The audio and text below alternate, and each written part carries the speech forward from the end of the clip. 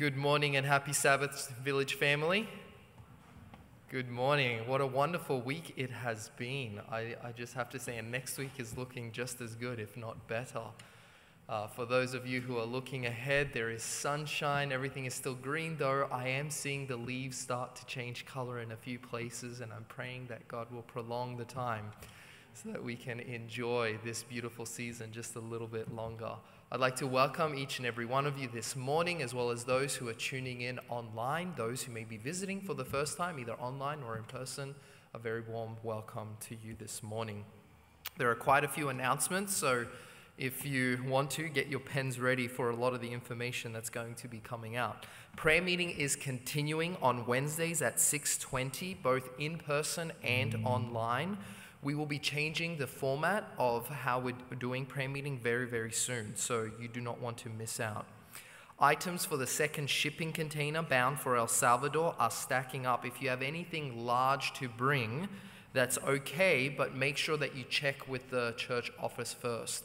Give us a call, send an email to Tony, and find out if the item can fit and what time we can arrange for you to come.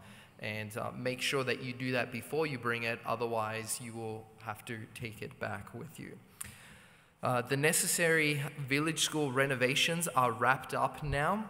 We really need to wrap up the fundraiser for it as well. You can see the thermometers here on your screens and also on the digital bulletin which was handed out. You can have this information. Make sure that as you give to the remodel or the renovations that you mark on the tithe envelope that this is for VAES, remodel or renovation, so that the church treasurer knows exactly which fund to put it in. Otherwise, if you just label it VAES, then it goes to just the general fund for the school. So make sure to do that. Pathfinders are starting up with registration and orientation night this Tuesday at 6:30 in the evening. So Tuesday at 6:30 in the evening, come and learn what Pathfinders will be doing to social distance and carry out a great year of learning and growth. And if you have any friends who are interested in being part of Pathfinders, there's a lot of new families that are moving in right now because school is about to begin on Monday. And so make them aware of what is going on here at Village and let them know that at Tuesday at 6:30 in the evening, they can come and find out more information. The children's Sabbath school class promotion is next Sabbath. This is where the children go from, I'm not exactly sure what the divisions are, but like from primary to early teen, or maybe I'm missing a gap, but this is where they get promoted to the next class depending on their ages. So please make sure to bring your child next week to the Sabbath school classes for the promotion services. September 6th through 13 is our annual church trip, which is canoeing in the boundary waters of Minnesota.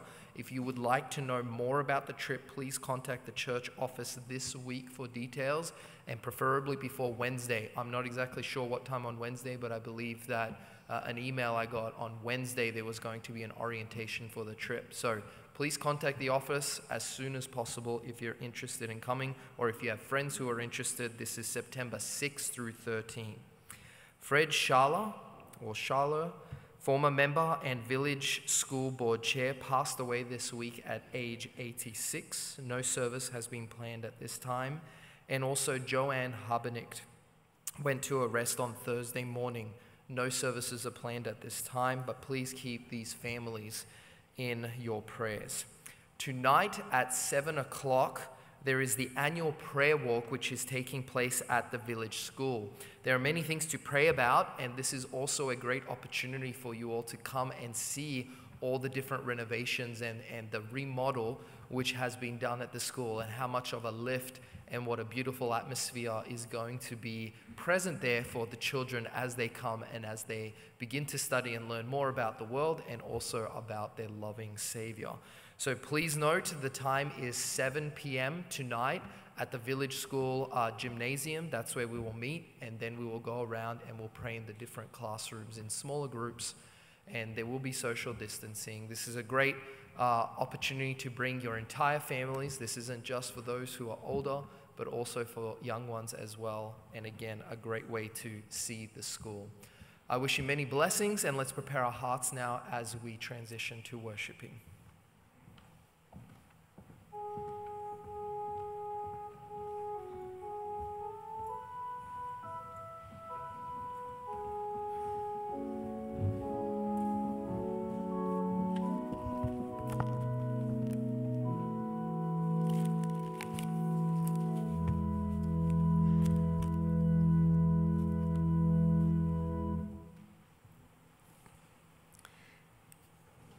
Sing praise to the Lord, you saints of his, and give thanks at the remembrance of his holy name. Dear Lord, I ask you to please bless and guide our service today. Help us to receive a real blessing. Thank you, Lord. Please remain standing for opening song.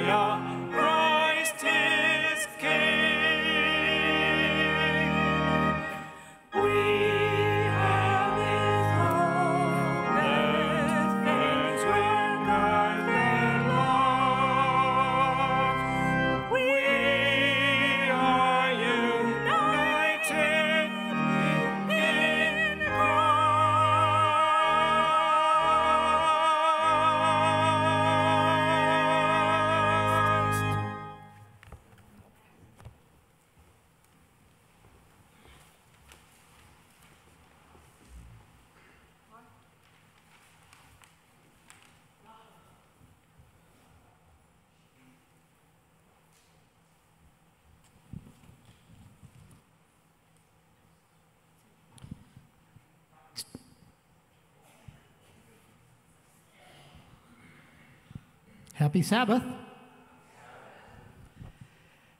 For this morning's children's story, I actually have two stories. One is about myself, and one is about a friend of mine.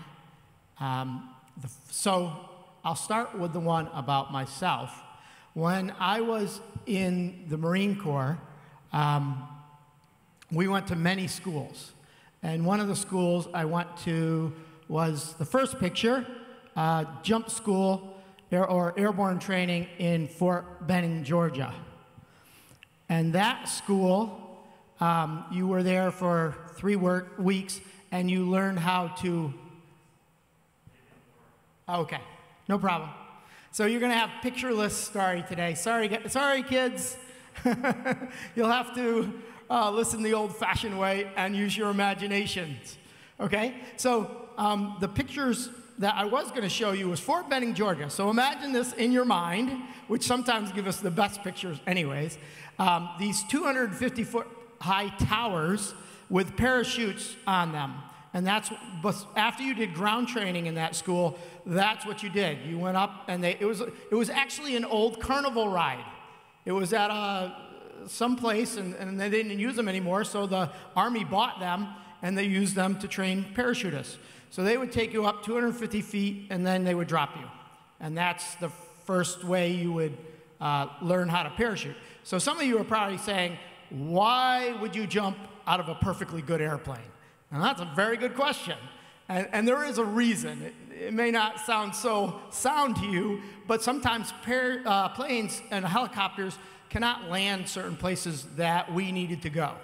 So obviously, the quickest way to some place when you're up is to come down.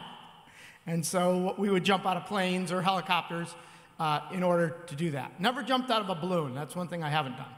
So after you went through the training, after 3 weeks, you went and jumped out of airplanes. And the next picture was a picture of us jumping out of planes. And that was what they would call static line. And that's, if you've ever seen any movies or depictions of military people, that's mostly what people see. You hook up a line and to a cable, and you actually just jump out the door, or you jump out the ramp, depending on what kind of plane, or if you're in a helicopter, you just jump off the side of the helicopter. The funnest one that we had was when I was in the Marine Corps and actually was with my unit in Force Recon, is they had an OV-10, which was a twin-engine plane, and they would fly right along. This might not sound too much fun to you, but we loved it. You fly over the forest or the trees, and then you pop up, and then you're in the back of this little plane, and it was like the ultimate carnival ride. And then you just pull the seatbelt, and you just pop out. Woo! And you jump out. So I went to that school, and I got my 5 jumps, and then in the Marine Corps, when you get 10 jumps, then you get your gold wings. And then God just blessed me when I was in the Marine Corps to be able to go to many schools. I spent probably half the time I was in the service in schools. And in this school, I learned how to free fall. And that's the one that many of you have probably seen with parachutists. You jump out of a plane, there's no static line to pull your chute, and you fall for a long time. So you're falling at 120 miles an hour until you come to deployment altitude, which is usually about 3,000 feet. And at 3,000 feet, you pull your parachute, and if all works out well, you descend, and then you flare your chute, and then you can just like almost tiptoe to the ground. So when everything works out really well, that's how things go. And the picture I was going to show you is a picture of us jumping out of a C-130 or a C-141, which are the military jets that people get transported in. And these are the jets or planes that you would jump out of. Usually when we were training, we jumped from 10,000 feet, which sounds pretty high, but actually for the things that we were doing, what we were training for was to jump from 25 to 30,000 feet.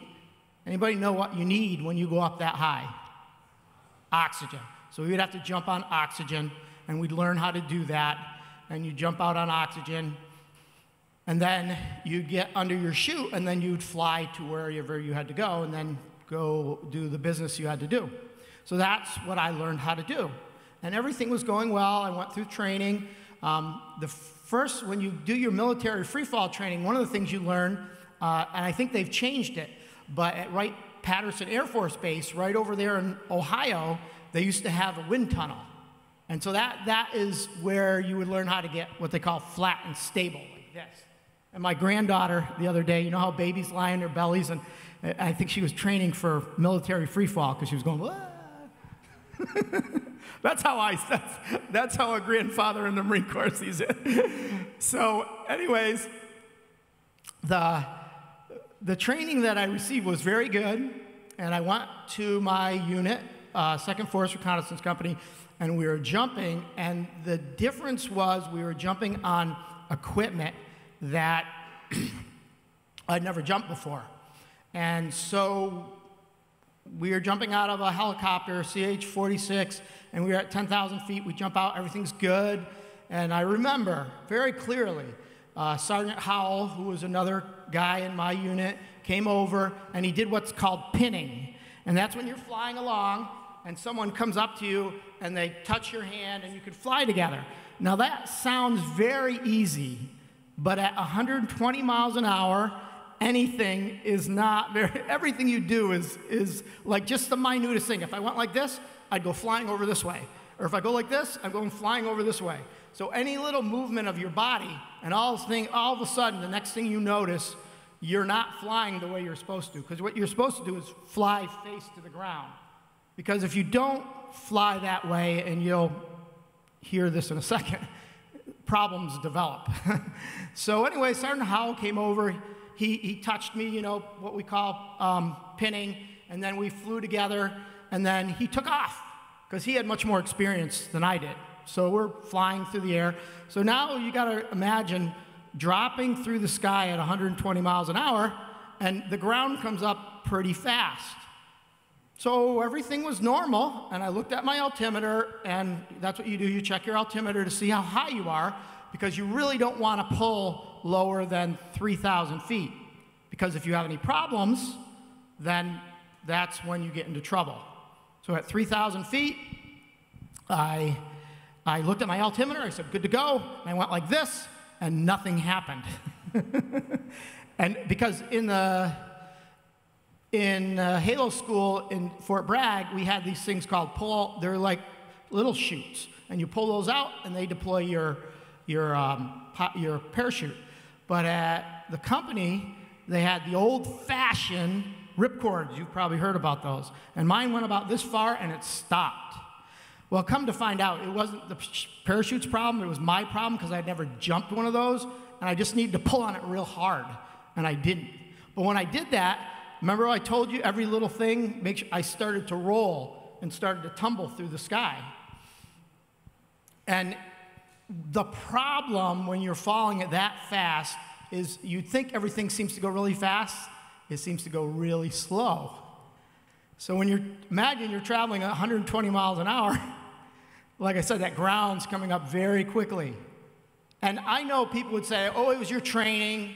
It was just what you had been told. It was your experience. But I know, I heard a voice in my head that after I'd tumbled for a while, and it's like this. It's like sky, ground, sky, ground, sky, ground. And that's not a good feeling because you know you're supposed to be looking at the ground, so when you pull your parachute, everything comes out right.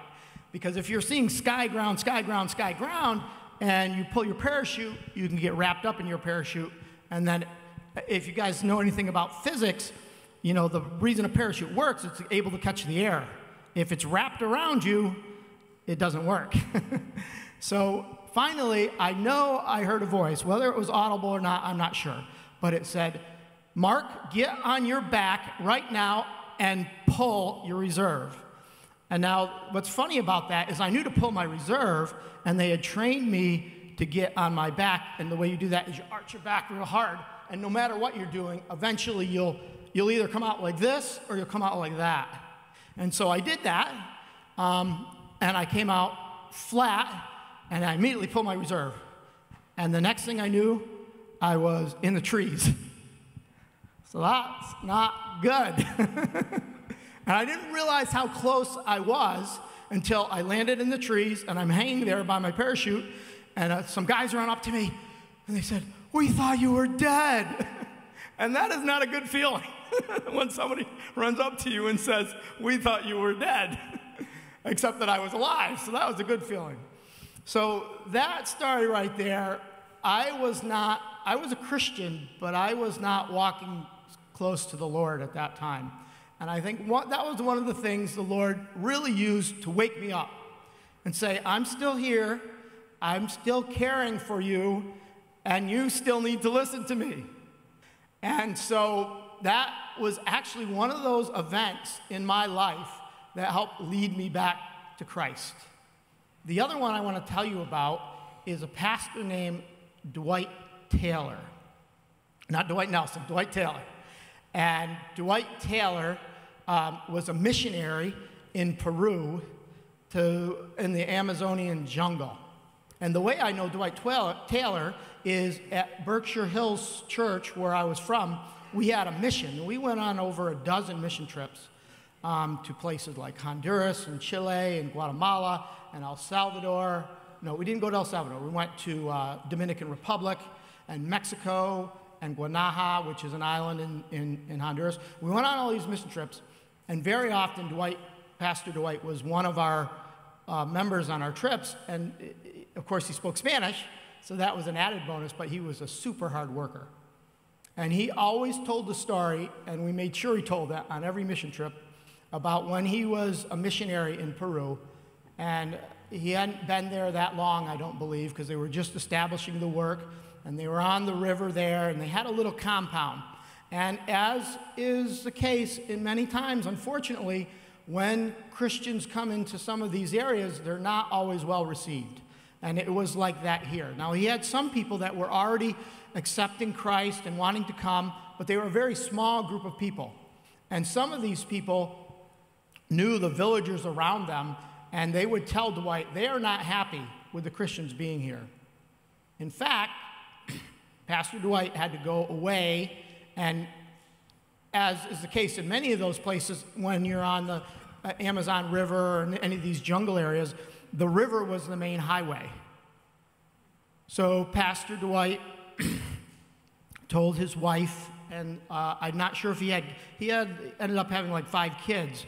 I don't know how many of them were born by that time, but it was just a small group of people in a little compound there in the Peruvian Amazon jungle. And they might have had a fence around the compound, but that's it. They didn't have any security. They certainly didn't have any armed guards or anything like that. It was just what we would consider primitive today. And so Pastor Dwight went away, and before he went away, of course, they all prayed. And when we go on a trip, what do? There it is. We got the pictures. Yeah, that's not a picture of him, but that is a picture of what it might have looked like. Yeah, we pray, right? And so they prayed. Pastor Dwight went about his business. And that day, some of the Christian Amazonian people, the Peruvian people, came in, and they said to Dwight's wife, they said, there are people here that are coming, and they said, we are going to kill everybody in that compound because they're Christians and we don't like them, and we want to get rid of them. So they didn't know what to do. They didn't have any security. They didn't have any guards. So, of course, they prayed. And I think they spent all night in prayer because they were supposed to be coming that night. Well, that could be the end of my story because nothing happened. So that night, they woke up. After that night, they either got up from their prayer, or if they got any sleep at all, they woke up, and time went by. Pastor Dwight comes back, and life goes on as normal until he meets one of those gentlemen that was leading this group of people to attack the village, because he was doing his missionary work, and I don't know all the details, but somehow he came into contact with this man, and he knew he was opposed to him. He knew he was against Christians and people who were teaching about Jesus, and he came up to him and he said, I want to learn about Jesus. And Pastor Dwight looked at him and said, okay, and started talking with him, and he said, but first, I want to know where you were able to hire the army of men in silver armor that surrounded your compound. And Pastor Dwight is like, what are you talking about? And he said, we came the night you left to kill everyone in that compound. And we were ready to do it.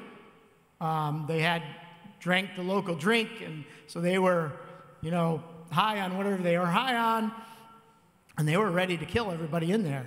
And he said, we approached the compound, and there was a ring of silver clad armored soldiers around the compound. And every time Pastor Dwight told that story, he would cry. Because he knew if it wasn't for those angels, his family wouldn't be alive today.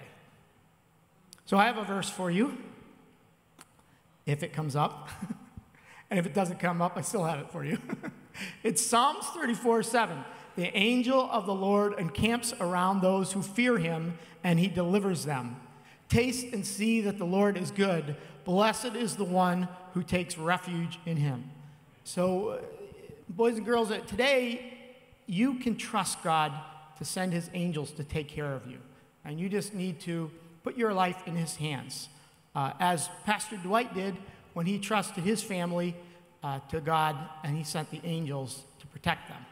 The other verse I want to share real quickly is the one, it's not on the slide, but it talks about how when the angels will keep your foot from dashing a stone. Obviously, from my first story, that one has a special place in my heart. Whatever it is, God has angels, and he is actively involved in taking care of us. Let's pray. Father God, whether it's COVID or people who are opposed to knowing about Jesus and will do anything to keep quiet those who won't stop talking about him, or whatever it is in our life, Lord, that makes us afraid. Lord, you give us fear in some senses because it's good to be afraid of those things that would hurt us and we need to keep away from. But in other ways, Lord, you want us to trust you. You want us to trust no matter what the circumstance is, that you can take care of us, that your angels will be around us, and we can call on you. And help us, Lord, to trust you and to call on you often. In Jesus' name, amen.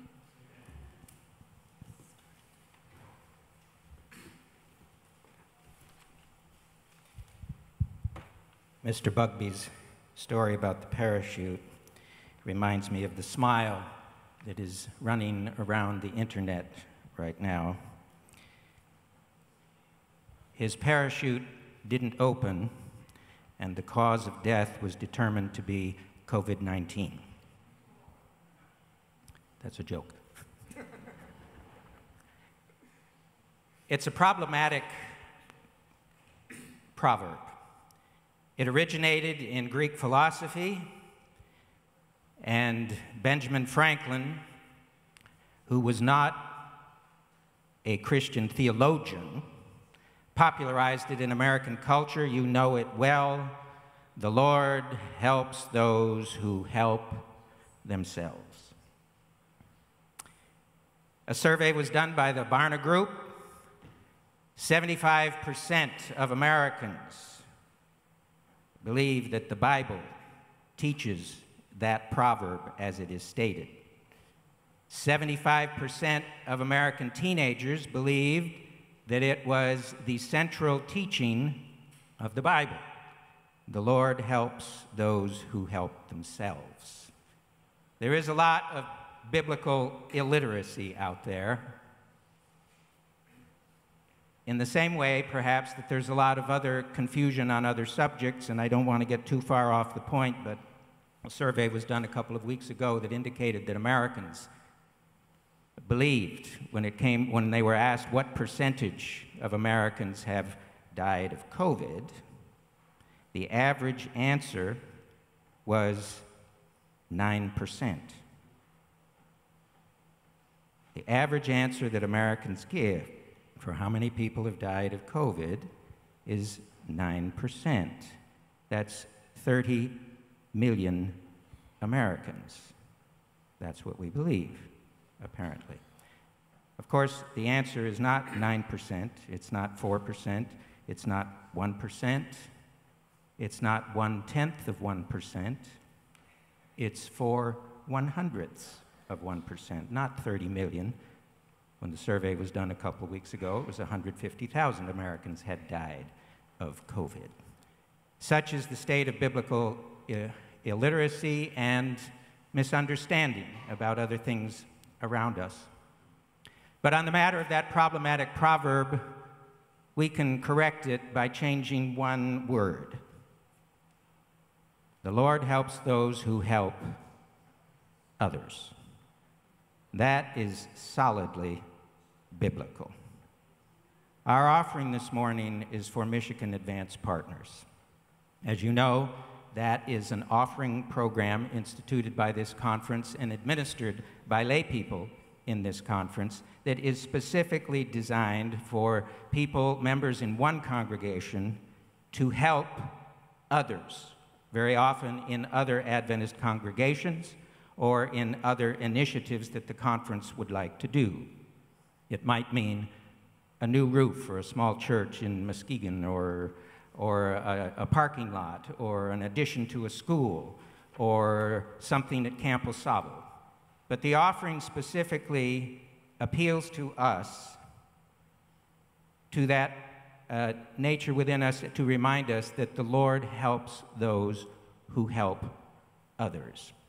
This church has fully embraced the understanding of that proverb and has fully embraced Michigan Advance Partners, because this congregation, according to the report that Paul Pallandini just gave me this week regarding the MAP offerings for the first half of this year, this church leads all other churches in the Michigan Conference in its contribution to Michigan Advance Partners.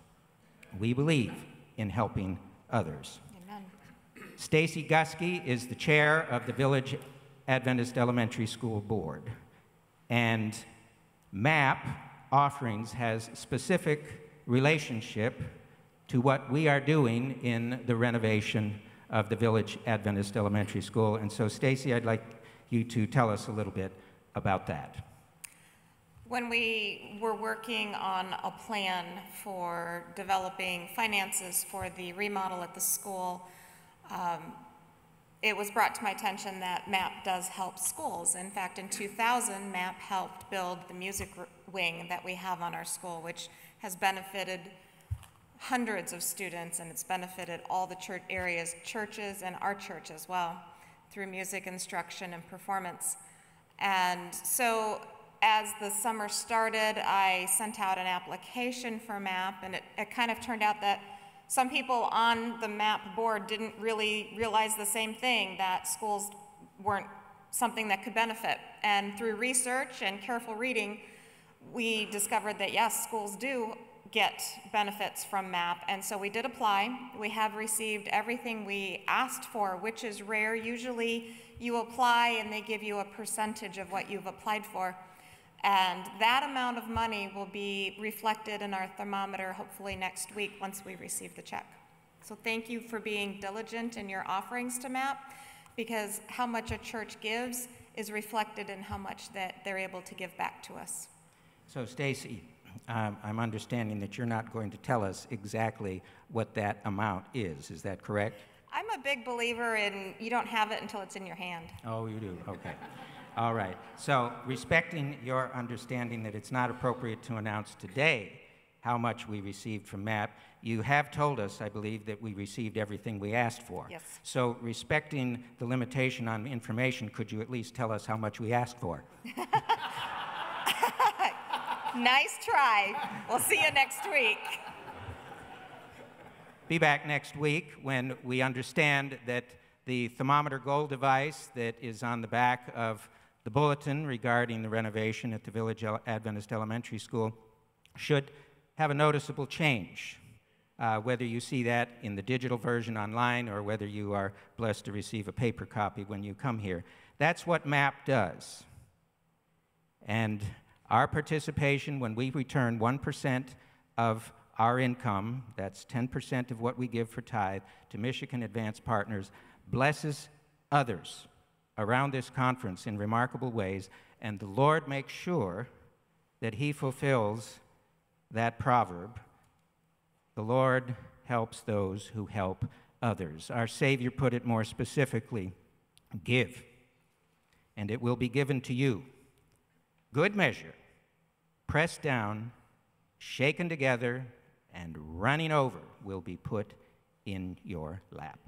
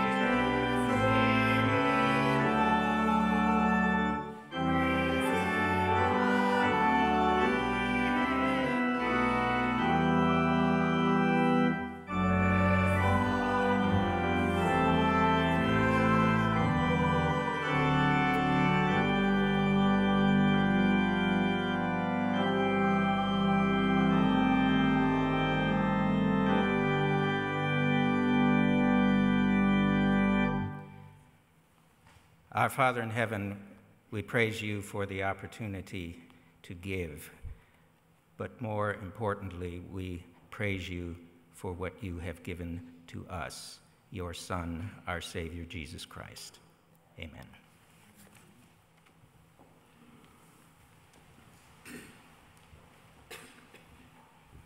At this time, we're going to have a short video about the progress of the work happening over at the village school, a little bit about the work bee, and a little bit about the pouring of the concrete out front. So enjoy that video, and then I'll speak to that in just a moment after that. Thank you.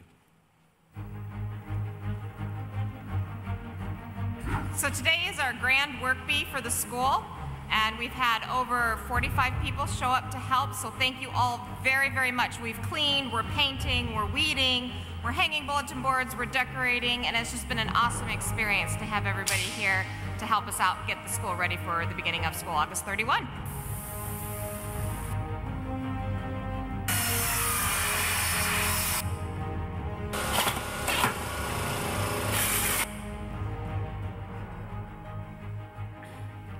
Still quite a bit to be done, but the gym, if you look behind me, is now being painted. The classrooms are being reorganized and cleaned. The cabinets have been repainted and new doors and new fixtures put on those. New carpets are being laid in the grades 7 and 8.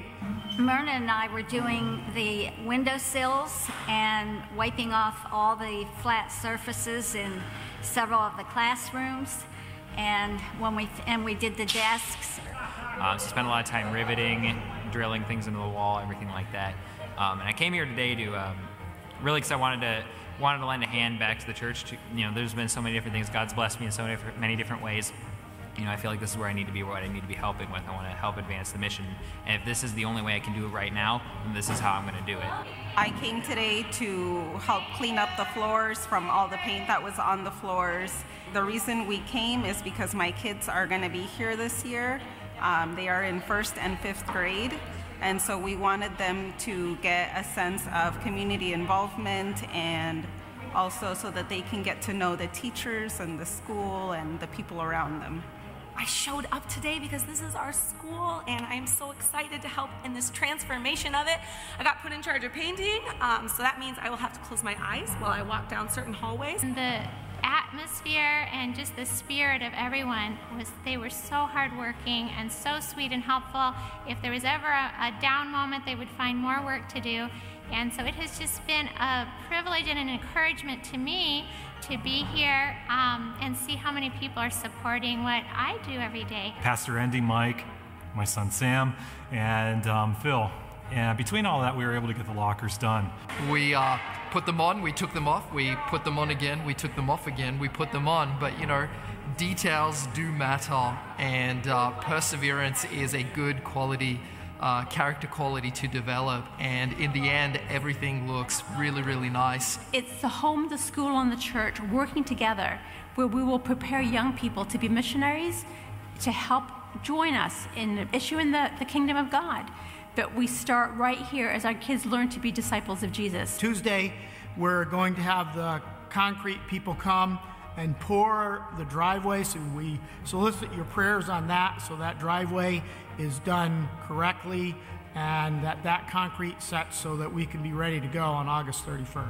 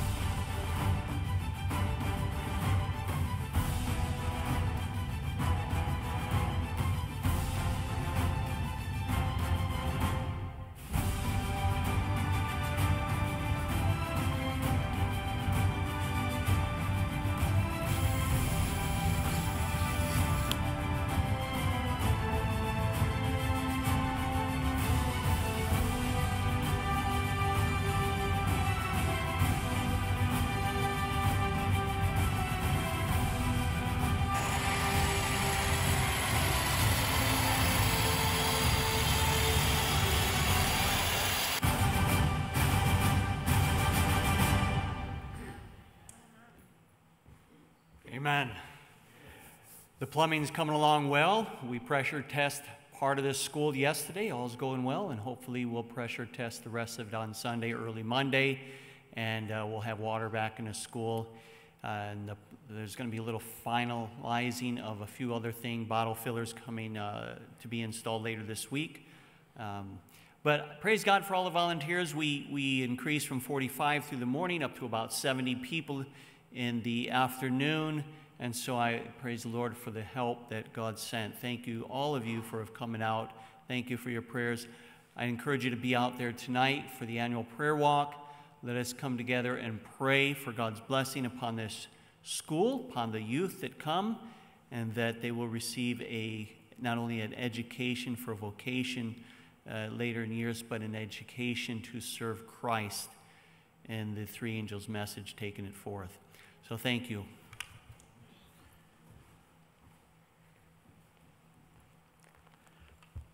Our reading from God's Word today is found in Matthew chapter 24, verses 15 to 22. Matthew 24, verses 15 to 22. I'm reading from the New King James Version. Therefore, when you see the abomination of desolation spoken of by Daniel the prophet standing in the holy place, then let those who are in Judea flee to the mountains. Let him who is on the housetop not go down to take anything out of his house. And let him who is in the field not go back to get his clothes. But woe to those who are pregnant and to those who are nursing babies in those days. And pray that your flight may not be in winter or on the Sabbath. For then there will be great tribulation, such as has not been since the beginning of the world until this time. Oh, no, nor ever shall be. And unless those days were shortened, no flesh would be saved. But for the elect's sake, those days will be shortened. Amen.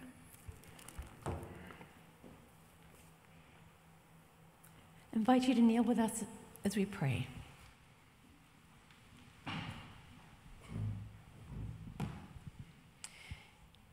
Dear God, we have come to worship you this morning because we have a hope that even when the scripture that we've just read, that there will be a time of difficulty coming, but we choose to have you be the rock that we will cling to. We come to a God this morning who sees, who hears, who responds to us when we pray, a God who loves us, who defends us, who walks with us through sorrows, through conflicts, through trials. God, we confess that our lives are sinful and that we sometimes are weary of the sin in our lives and sometimes we are not. And so we confess that we need to long to be more like Jesus. I think of all the produce that comes from this corner of Southwest Michigan and grateful for the rich harvest, a harvest enough that we can share. And God, why is it that the weeds so easily grow without any cultivation? And it's only when the good things come when we work hard for it. So God, I ask that you will take the weeds away from our lives and plant whatever it is that you wish for us to have, so that the world will see the beauty of the character of Jesus. Oh, that we could be yours and yours alone, and to be yours completely.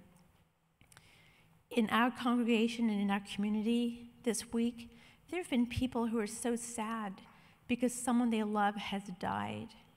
God, may we remember that you are the resurrection and the life.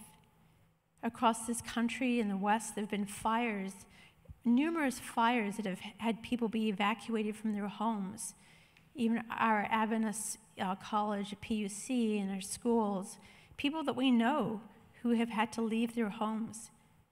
Remind us that this world is not our home, and I ask that you send rain that can put these fires out.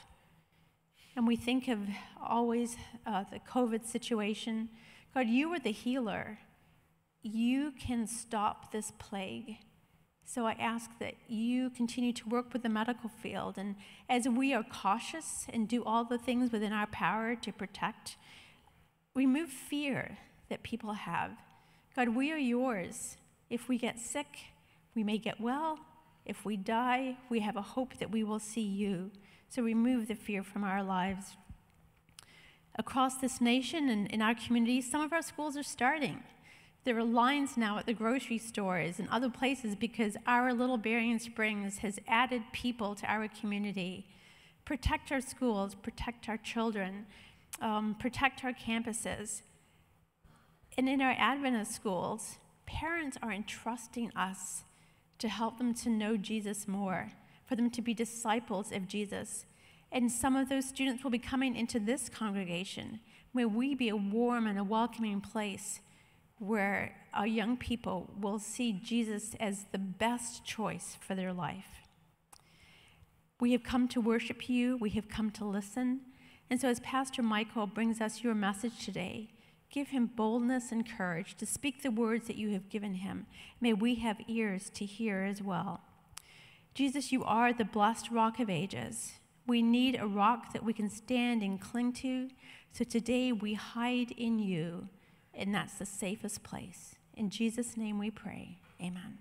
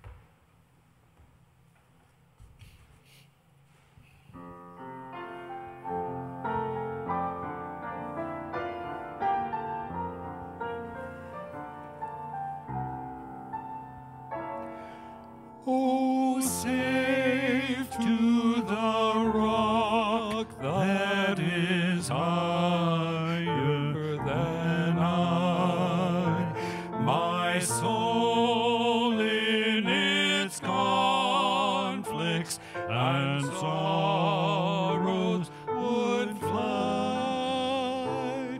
So sinful, so weary, thine would I be, thou blessed rock of ages, I'm hiding in thee, hiding in thee, hiding in thee, the blessed rock of ages, I'm hiding in thee.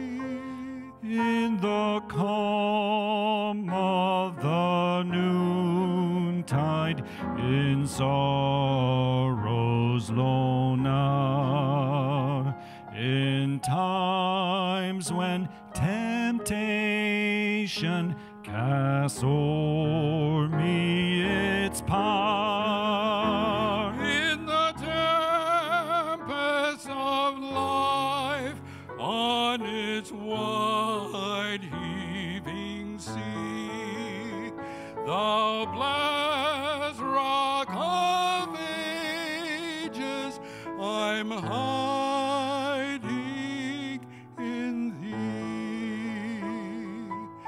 hiding in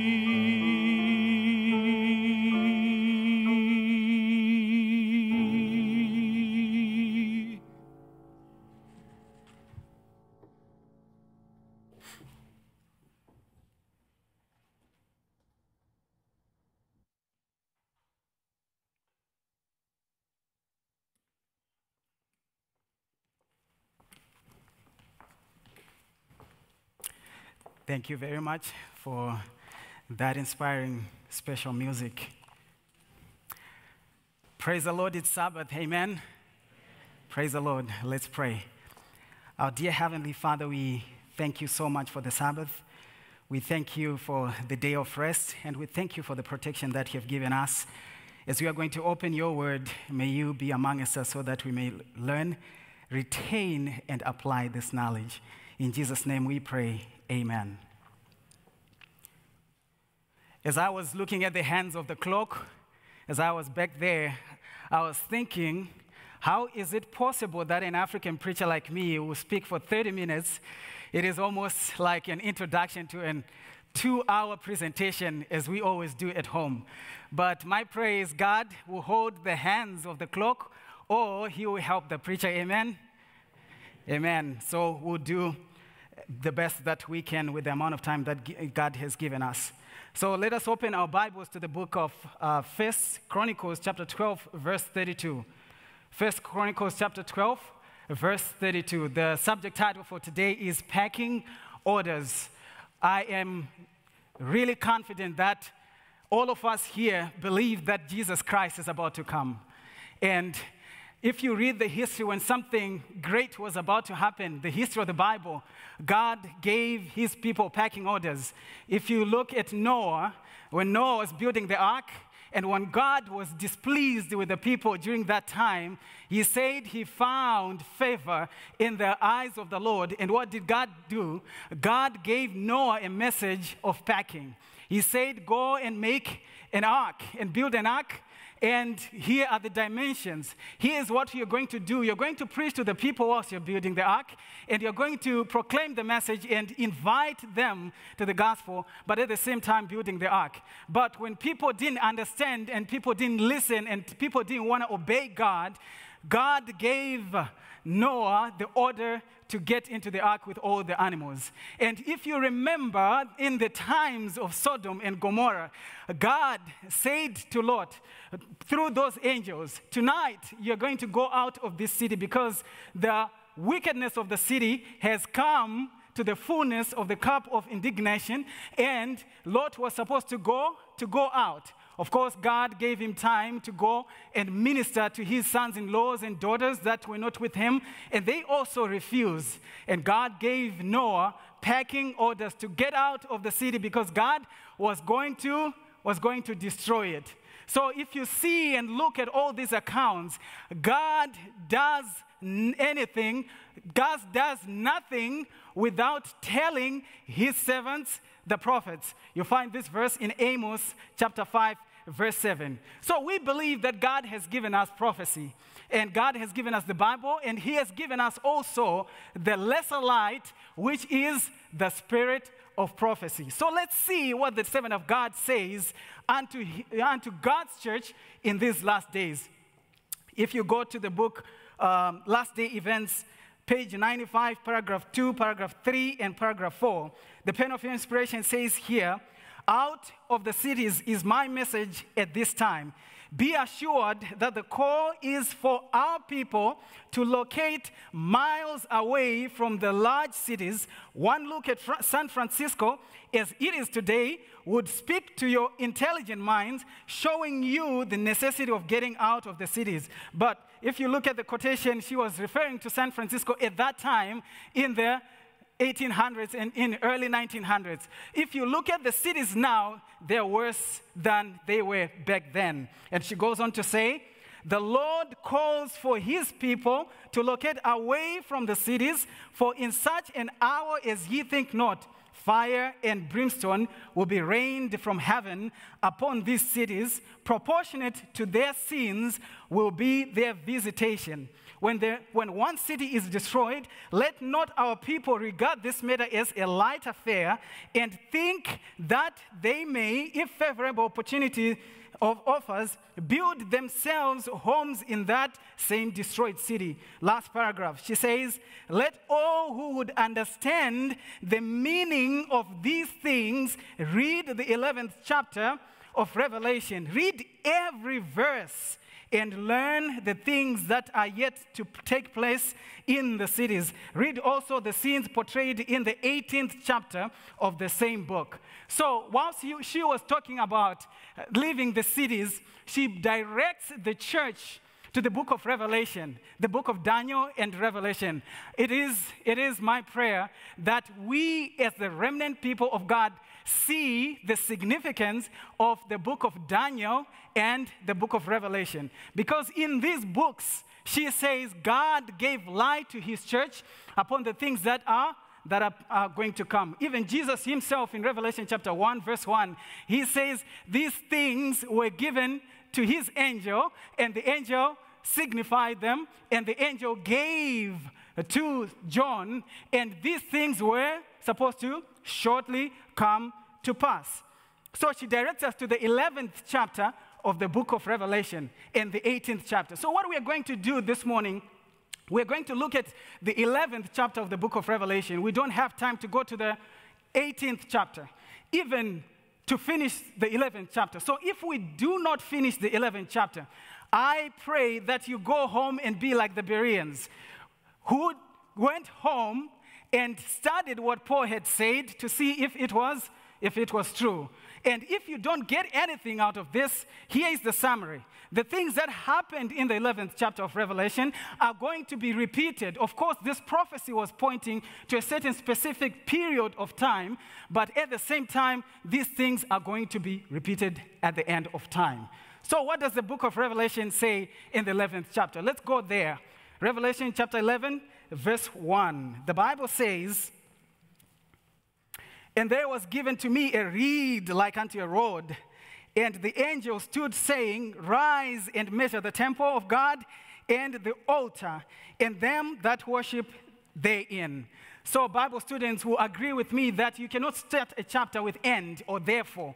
It means that there's something that came before that the prophet is putting into context here. So if you see Revelation chapter 11, it is supposed to be part of Revelation chapter 10. You know, when the Bible was written, it wasn't divided into chapters and into verses. Praise God for chapters and verses, because we can reference the Bible and go to specific verses and chapters easily.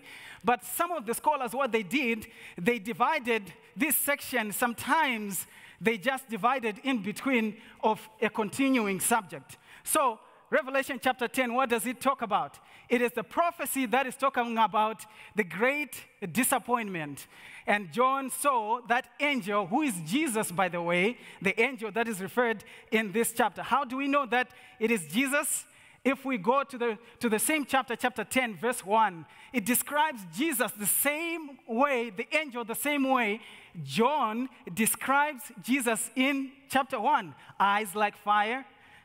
It says here, "I saw another angel, mighty angel, come down from heaven and clothed with a cloud and a rainbow upon his head. His face was it were the sun, and his feet as pillars of fire." The same description that we are given by John in chapter 1, we see the same description here. And also, if you go to Revelation chapter 11, verse 3, it says here, "And I will give power unto my witnesses." So there's no angel that has witnesses. We only know that Jesus is the one who said, "You are my witness," or "You will be my witness into the whole world." So John sees in chapter 10 the angel who is Jesus, who had his foot on the bank of the waters, and on the other side on the land, he was holding the small book. Students of prophecy know that that small book was the only sealed portion of the book of Daniel, which talked about the 2300 days. And that book, he was told to go and do what? And eat it. And when he ate it, what happened? It was sweet in the mouth. And what else happened? It was bitter in the belly. And John, I can just picture John with my own imagination. You know, when you have a stomach bug and when you have stomach pain, you are subconsciously, you touch your stomach and you can fall down if the pain is so severe. I remember when I went to El Salvador last year, my first time going to El Salvador, I enjoyed so much. I ate everything that desired my eyes. I'd never drank coconut water before, and I drank coconut water. I ate pupusas. I ate everything from the market. Lo and behold, when I came back, that same week, guess what happened? I had a stomach bug because I wasn't used to the environment in El Salvador and the food they ate.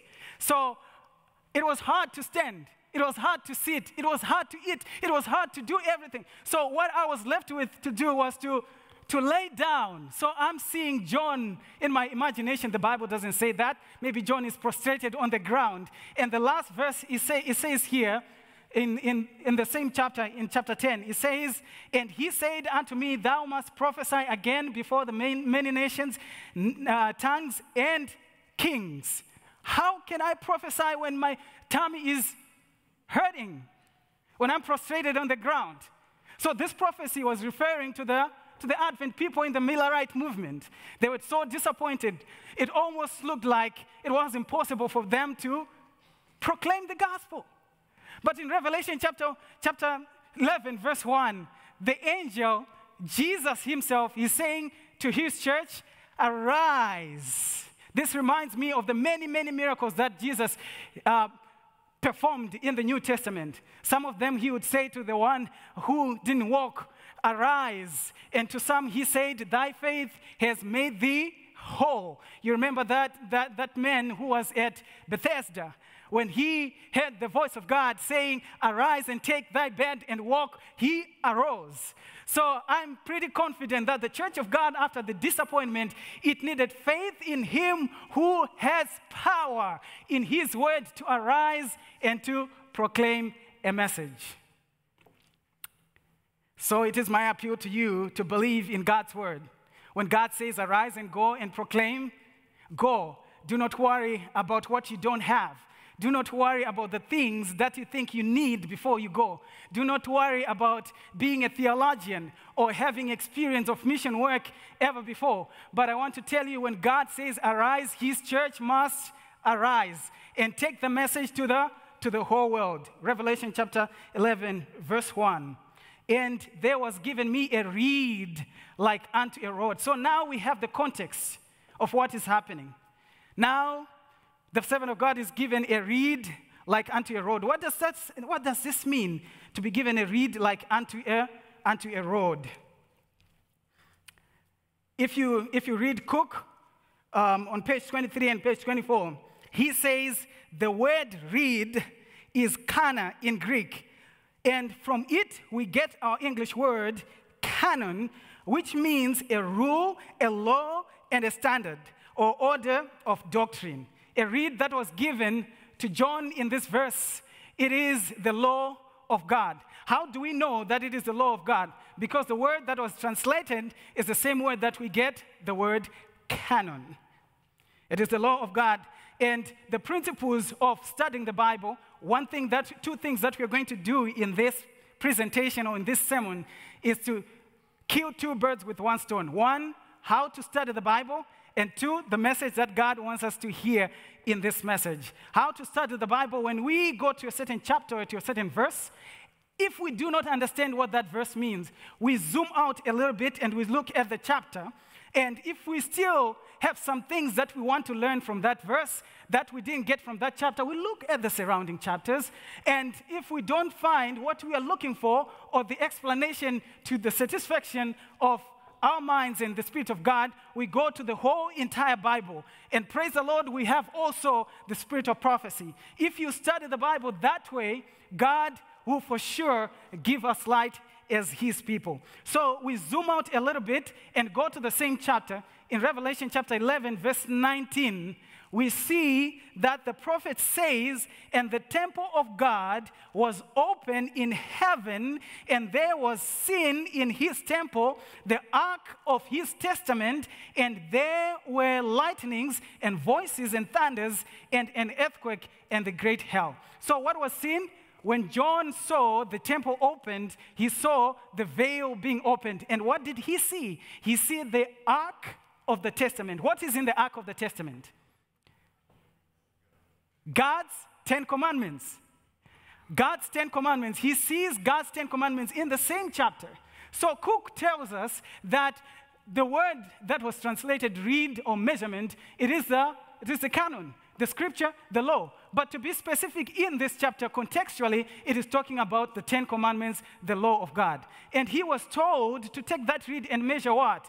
He was told to measure the temple. And he was also told to measure the altar. He was also told to measure the people. So what does this mean? Of course, since this was a prophecy, it wasn't referring to the literal temple in Jerusalem. What was it referring to? The other principle that we use in interpreting prophecy is literal local and worldwide spiritual. What happened to the literal Israel, when we apply it to the church of God in these last days, it becomes what? Spiritual. So here the temple that is being referred to is the heavenly sanctuary, not the earthly sanctuary. And now God gives specification. Which part of the heavenly sanctuary is he talking about? He talks about the altar. This gives us a clue which part of the sanctuary. The altar that he's talking about, which one? How many altars were there in the sanctuary, in the literal earthly sanctuary? How many? 2. Which ones were they? The altar of the burnt sacrifice, which was outside in the court, and the altar that was in the holy place, which was the altar of the burnt incense. So which one is he talking about? Verse 2 tells us which one is he talking about. Verse 2 says, but the court which is without the temple, leave out and measure it not, for it is given unto the Gentiles. So we are not dealing with the outer court, we are dealing with the holy place. So this is the altar of the burnt incense. What does the altar of the burnt incense represent? We go to Revelation chapter 6, verse 9 and verse 10. Revelation chapter 6 pictures the cry of the people of God crying. And they said to the Lord, how long shall it be until you avenge the blood of those who are killed, or the blood, until you avenge the persecution that happened to us? So the altar of incense represents the prayers of the saints. Now, how is it significant to us as a people? He's told to measure the altar, to measure the temple, and the people therein. The people are all the people that believed in the ministration of Jesus when he was in the holy place. In this context, Jesus is about to go, or Jesus is going into the holy place. We know for sure that Protestantism restored the things of the holy place. We know for sure that Jesus, when he was crucified, he was raised, he went into heavens above, and he went into the holy place. Where do we find it? We find it in Revelation chapter 1, when John sees Jesus in the midst of the candlesticks.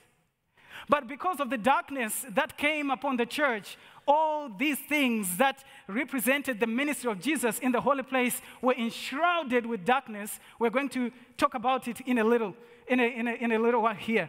They were enshrouded in darkness. Then the Reformation, or the Protestant movement, came and restored the components that are found in the holy place. Now it had come a time for Jesus to move from the holy place into the most holy place. That's why John is given the message to measure the temple and measure the altar. Not all those who say unto me, Lord, Lord, will enter into the kingdom of heaven. So everyone who is going to follow Jesus into the most holy place must be weighed by the law of God. Everyone. So the Protestant churches were supposed to be weighed by the law of God to see if they would follow Jesus into the most holy place. Remember, in Leviticus chapter 16, when it was the Day of Atonement, what would happen to the high priest? The high priest would take the blood that was to atone the sins of the whole nation of Israel. And what would he do? He would move from the outer court into the holy place. And when he passed through the holy place, he did something. What did he do? He took the blood and he stopped right there. So the temple of God, I wish I had come with graphics to show you. The tabernacle, the earthly tabernacle, it was from the east to the west. So he would move from the outside, from the altar of burnt sacrifice, and to pass through the laver, went into the tabernacle, and passed the showbread, the table of showbread, and passed the candlesticks, and go and stop at the altar of incense. What did he do? Right there, he put his blood on the altar of incense, and then he would take the coals out of the altar of incense and put them in the censer, and he would put also the incense and go with it into the most holy place, which means the ministration of prayer and the ministration of God's people pleading and connecting to heaven through the medium of prayer would continue even into the holy place. This is the reason why Paul says, pray without ceasing. This is how we get into the most holy place. And you remember when the probation was closed in Revelation chapter 15, it says no man could enter into the holy place. This could mean two things. This could mean that Jesus himself, as our representative and as him who wears humanity for eternity, could not enter into the most holy place because God would put that smoke signifying the close of probation. But at the same time, what is Jesus doing? Jesus is ministering on our behalf. We have our high priest who is touched with our grief. The way we enter into the most holy place is through prayer. The pen of inspiration tells us that it is a wonder that when we look upon the earth, when we look upon God's people, they pray so little, yet they need prayer that much. So it's not only following the high priest into the holy place as we do well in explanation. It's also doing what we are supposed to do. The sons of Issachar, what were they known for? They knew the times, of which we do well as Adventists. We know the times. We can explain the 2,300 days. We can explain the 70 weeks. We can explain the 1260 days. We know the time. We can explain what the papacy is doing. We can explain all these things. But how good is it to God's children if we don't know what Israel ought to do? Pecking order number one, we need to be praying, to be connected with God, with our Savior Jesus Christ in the most holy place. He goes on to say in verse 2, but the court that was without the temple leave out, and measure it not, for it is given unto the Gentiles, and the holy city shall they tread underfoot 42 months. So who are the Gentiles? The clue, we find it in this very same verse and the next verse that follows.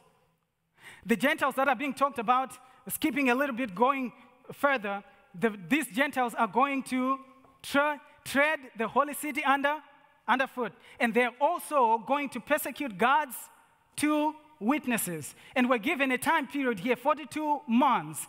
In prophecy, if we go to the book of Ezekiel chapter 4, it tells us that I have given you a day for a year. So if we unpack those 42 months, according to the Jewish calendar, we see that they amount to 1,260 days. If you're going to take a day for a year, I'm preaching to the choir. This is an Adventist community, right?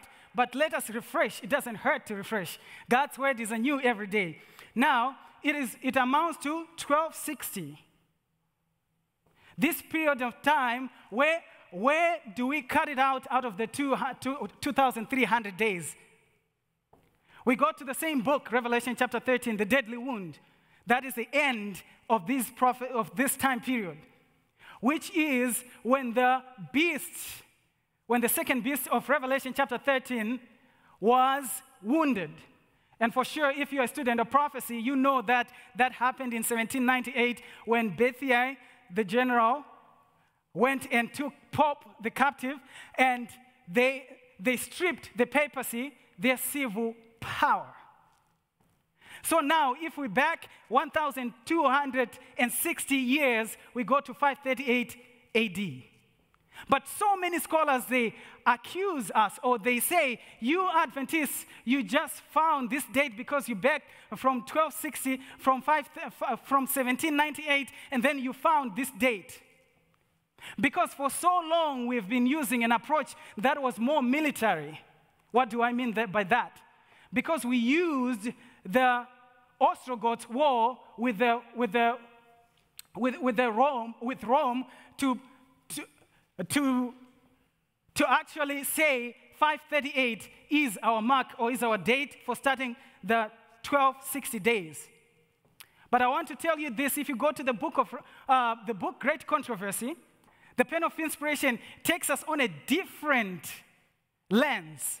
She said in the 6th century, the dragon gave power to the beast. So we go back into the history and see what happened in 538. That is when the Bishop of Rome was given power to be over the whole Christian world. So this is what happened in 538. This Justinian Code, which was given in 534, didn't come into practice until 538. So which power during this period is referred to as the Gentiles? It's the Catholic system. It's the power that we know, the second beast of Revelation, chapter 13. And the Bible goes on to say, and I will give power unto my 2 witnesses, and they shall prophesy 1,260 days clothed in sackcloth. Same period of time. I will give power unto my witnesses. If you read Revelation 13, verse 1 and 2, we see that the dragon gave power to the beasts. But God did not leave his children alone. He did not leave his children without help. At the same time, when the beast was given power by the dragon, God gave also power to his witnesses. And now, so who are these witnesses? Are they 2 people, his 2 witnesses? Are they 2 people who lived during the 1260 days? No. Who are the 2 witnesses? The Old and the New Testament. How do we find that? Jesus said, you talk about the prophets, you talk about the scriptures, and these scriptures in the book of John, these scriptures testify of me. So the 2 witnesses are the Old and the New Testament. And they shall persecute these 2 witnesses during this time. What happened during the Dark Ages? They're called the Dark Ages because the word of God was restricted. But we want to find out what the prophet of God says here. It says here, these witnesses in the same verse 3, they were clothed in sackcloth. What does this mean, that they were clothed in sackcloth? It means 2 things, according to the Bible. If you go in the whole Bible and you search the word sackcloth, the first occurrence that you find is in the book of Genesis, when Jacob heard or received the news that Joseph was torn and was destroyed and was killed by the beasts of the field. What did he do? He rent his clothes. He put on sackcloth. So sackcloth is a symbol of mourning and pain. And at the same time, sackcloth, Bible scholars agree that sackcloth is also a symbol of obscuring the light. Even if you go to the same account of Jacob, you see that the reason why he was wearing sackcloth is because he was deceived. He was given false information. But the same concept of obscuring the light, we see that in Revelation chapter 6, when we are told that the sun was turned into a sackcloth, or was covered by sackcloth, which is obscuring the light. So the same thing happened during this time. The Christians were persecuted. The Waldenses, they ministered or they proclaimed the message from the wilderness. So God's church was given what? Was given power. It says here, God gave power to his 2 witnesses. Which verse in the Bible? I told you that we're going to kill 2 birds with 1 stone. How to study the Bible, and at the same time, how we can be able to get the message out of this. Which verse in the Bible where Jesus, who is saying my witnesses, talks about these two words, witness and power. We find that in the book of Acts, chapter 1, verse 8. He says, when you shall receive power, you wait for the Holy Spirit.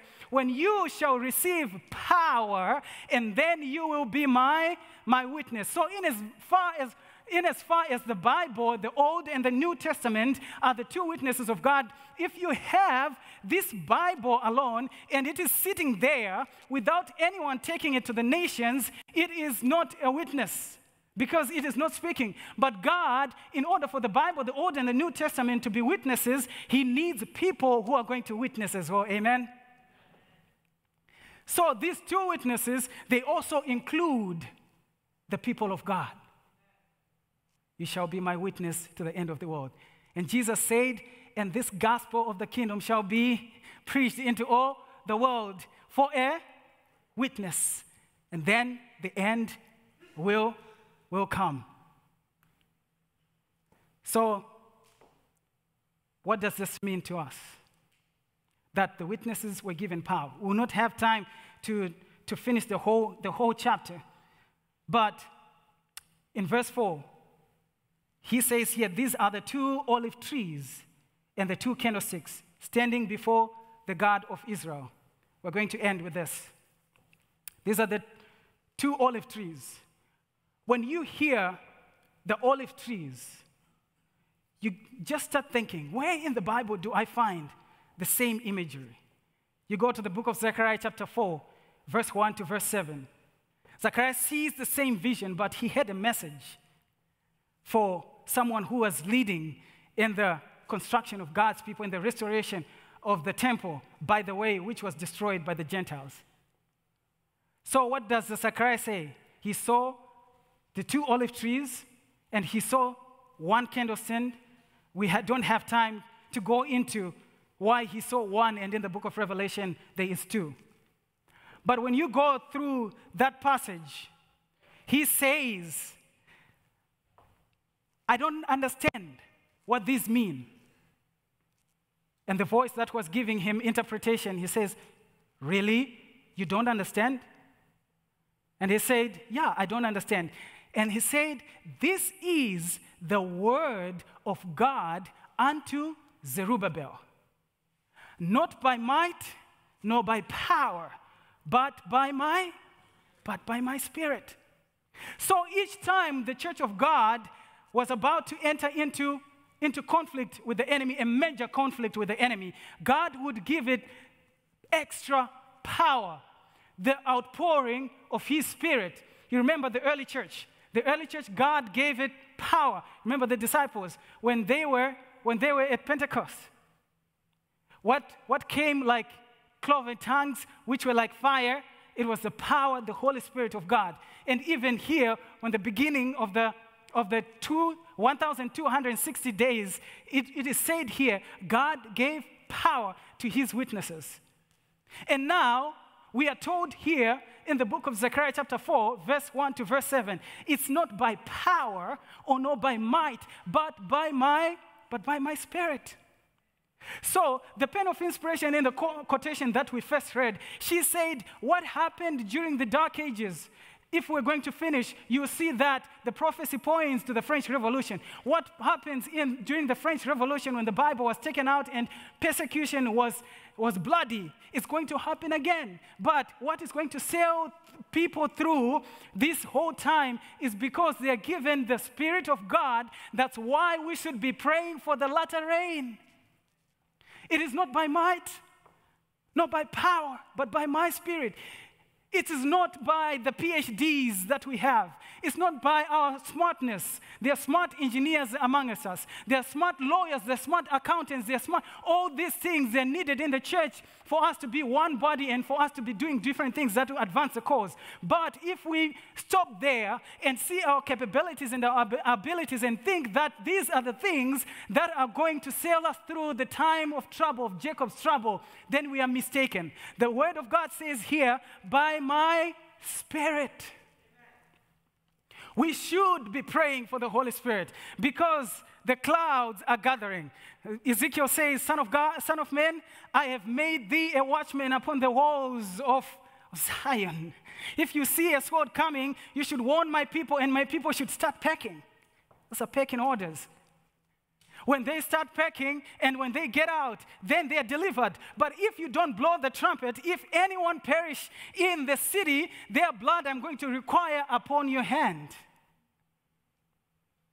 So we can see that the clouds are gathering. We can see that the things are happening. We can see all these things that are happening around us. Let us be like the sons of Issachar, which was a small group of people who understood the times, and they did not stop there. They knew what Israel was supposed to be doing.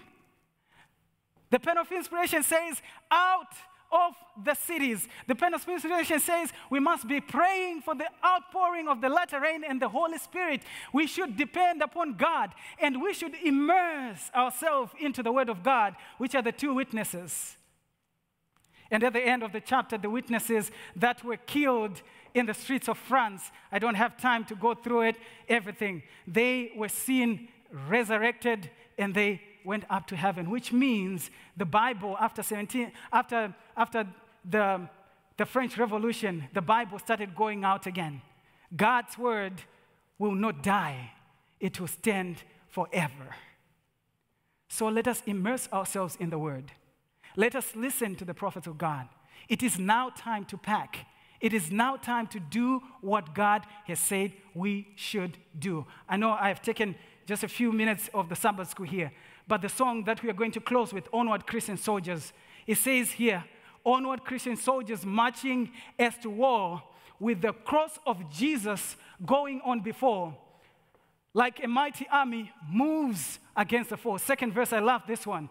It says, like a mighty army moves the church of God. Brothers, we are trading where the saints have trod. We are not divided, all one body we. We are not divided, all one body we. Not by women's ordination, not by tithe parity, not by COVID-19. We are not divided. We are one body. But it goes on to say, one in hope of the coming of Christ, one in charity, the love that is among us, onward Christian soldiers. Crowns and thrones have perished, kingdoms rise and wane, but the church of Jesus constant will remain. Because we have Christ's own promise. The last verse, it says, onward then ye people, join our happy throng, blend with us your voices in the triumph song, singing glory, praise, and honor unto Christ our King. How are they supposed to come and blend with our voices, yet we are singing off key? Singing glory, praise, and honor unto Christ our King. This, through countless ages, men and angels sing. As we sing this song, let us open our hearts so that God will help us to prepare for his soon coming.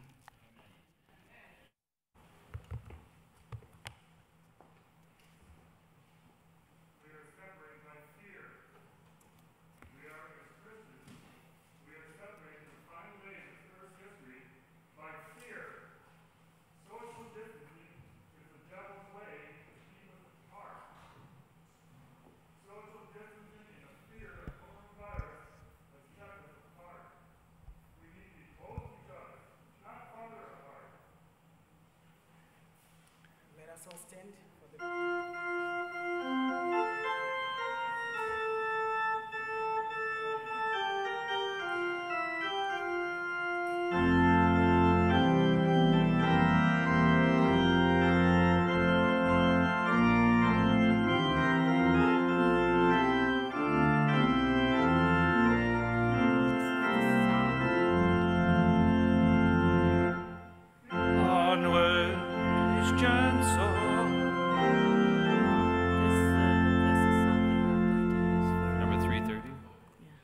Number 612, Onward Christian Soldiers.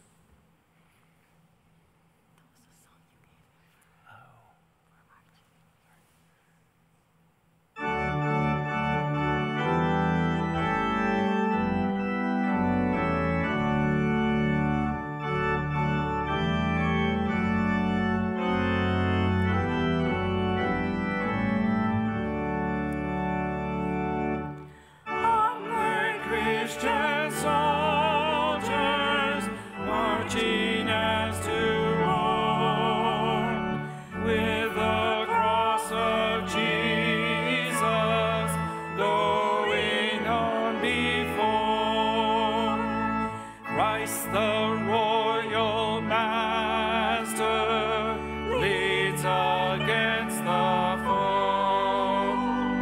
Forward into battle, see his banners go.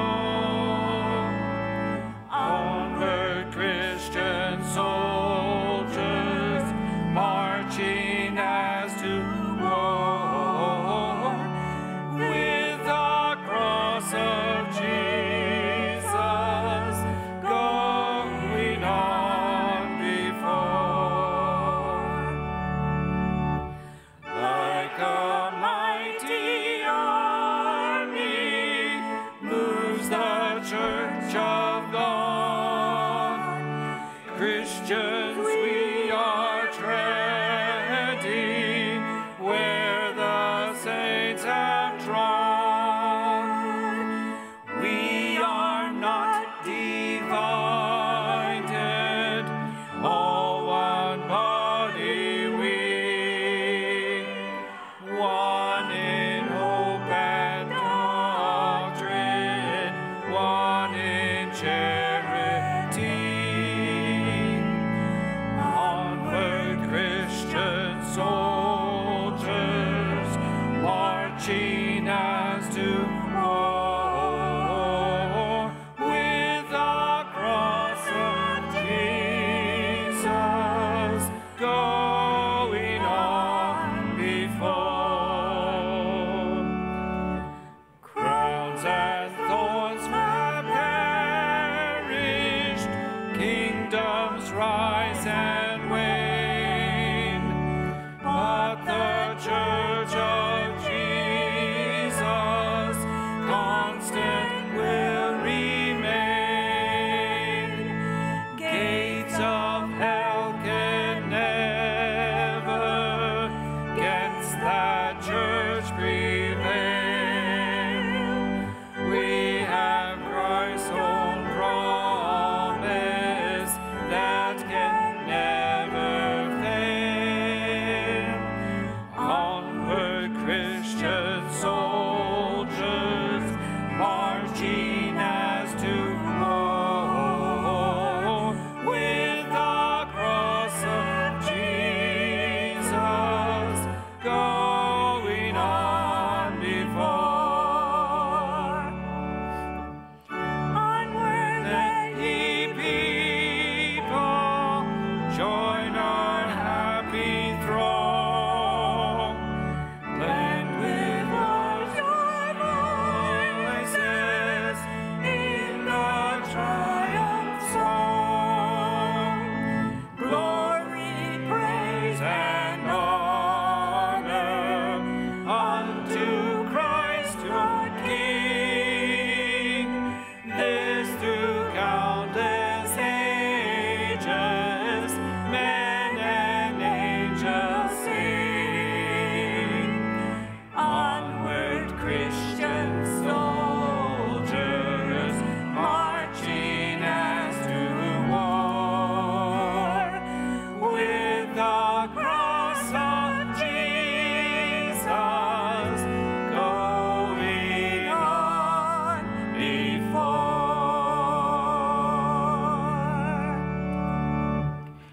Our dear Heavenly Father, we thank you so much because you give us this promise that we're going to triumph. And Lord, help us to pray for your Spirit and soften our hearts so that we will learn, retain, and apply your word. And as we are going into the most difficult times that are ahead of us, may you give us your Spirit. We pray for the outpouring of the latter rain. As we go into Sabbath school, may you help us so that we can be able to learn the things that you have in store for us. In Jesus' name we pray. Amen. You may be seated. We will be starting Sabbath school with a mission segment. So those who would like to stay for that mission segment will stay. And those who need to go to their different classes, you can feel free to go to your different classes.